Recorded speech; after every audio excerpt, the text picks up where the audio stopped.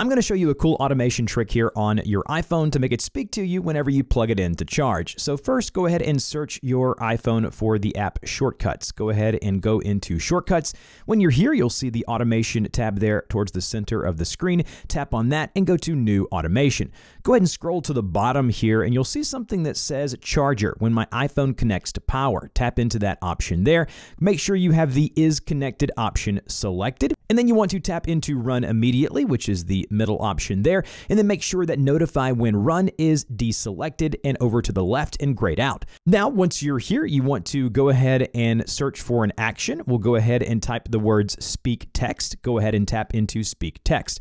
Once you're here, tap the text box there to start typing the text you want your iPhone to say. Go ahead and type the text, and as you can see, I have mine here. Go ahead and select the checkbox there to confirm that it's done. As you can see, here's your new personal automation, and now whenever we plug our device in, if you let me die again, I'm calling Android. it'll speak to you and say the line that you put in the text.